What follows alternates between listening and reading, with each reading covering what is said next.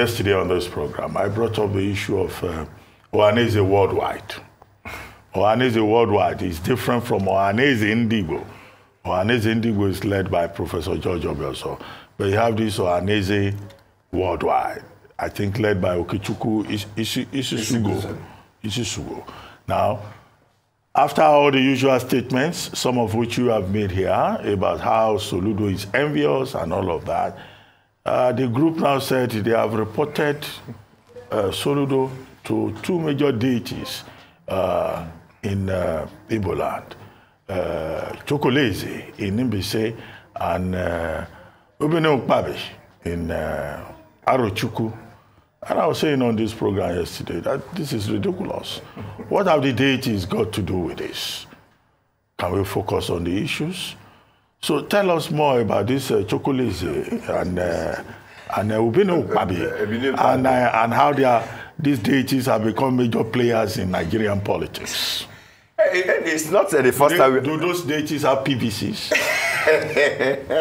Anyway, it's not the first time we are hearing deities in Nigerian politics. We'll still remember what happened in Okija Shrine that played a role in Nigerian politics. So bringing in deity to Nigerian politics is not the first time that is showing up in a political landscape, you know. But then I believe it was like an expression of disappointment and a kind of some unanticipated kind of vituperation from quarters they least expected such to come from. You know, when somebody is intensively irritated, there's likelihood that he might go beyond certain action or acts. So what they said, for me, you know, they looked at, when you look at certain thing, there was a rich man in my place that said when you engage, if you're a poor man and you engage a big man on a fight, and you look at the big man, you cannot fight him in any way, in any manner, in any area. You can't go to court, he will defeat you, fight him physically, his boys will beat you up, go to wherever you go, he will finish. What do? You say you pray a prayer to God that let God take care of everything. That's the prayer of a poor man. May God take care of everything. So maybe the Ohaneze Ndi-Igbo Worldwide, they've looked at Soludo as a governor, they can't fight him, they can't mobilize money against him, they can't beat him up, they can't slap him on anywhere. They now decided to call on gods to fight, to take over the battle. And it might be the gods they believe in. You know, in Africa, we always feel so ashamed of our own gods, forgetting that these are the gods that sustained our forefathers till we embrace Christianity.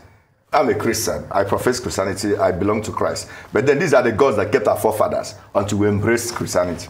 So some of them still have a strong belief in those gods.